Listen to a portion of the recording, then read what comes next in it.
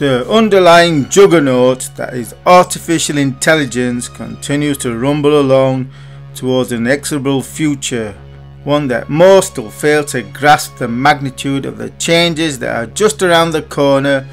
as humans think in linear terms whilst the AI trend is exponential, where developments that even the proponents of AI thought would take several years are taking place in mere months. That is the power of the unfolding AI megatrend. AI has already changed the world exponentially. You have an AI supercomputer right in your pocket for less than £1,000, especially when one marries AI with the other big world-changing megatrend, quantum computing. Put the two together and we're literally going to see an explosion in super intelligence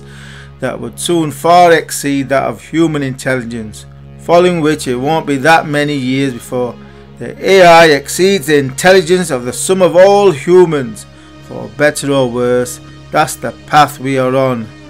and all those who say AI can be controlled are going to be proven wrong, as new technologies tend to be first sequestered towards military aims. So whilst we focus on the benefits of AI, in reality AI is a powerful weapon, and so the world is in an AI arms race, commercial, economic and military AI arms race. In this series of videos I reviewed the performance of my list of top 15 AI stocks, of how they performed during 2019 and the current technical state going into 2020.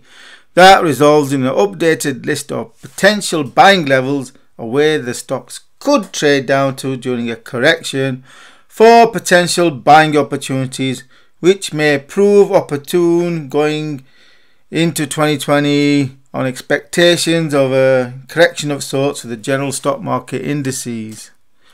However, the whole of this analysis has already been made available to patrons who support my work, so for immediate first access to all of my analysis and trend forecasts, then do consider becoming a patron by supporting my work for just $3 per month. My list of AI stocks has more or less remained static for many years, with the likes of Google, Microsoft and Intel having been on the list for more than a decade.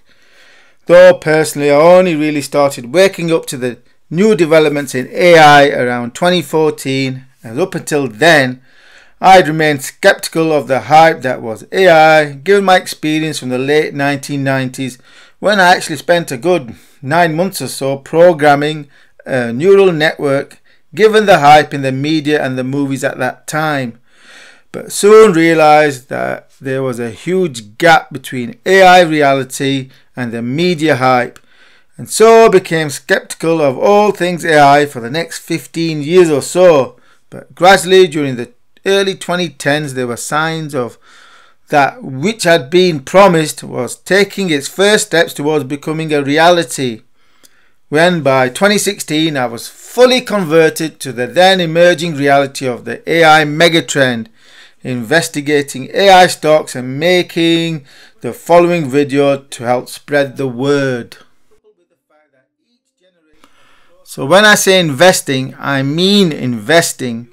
and not to focus on intra-year volatility, which is only really good for accumulating more exposure on any dips. The main thing where AI stocks are concerned is to have exposure, because without any exposure you're not riding the AI train. So unless you're prepared to immerse yourself into AI, I trundle along to the many AI platforms out there such as by Google, Microsoft or Elon Musk's OpenAI,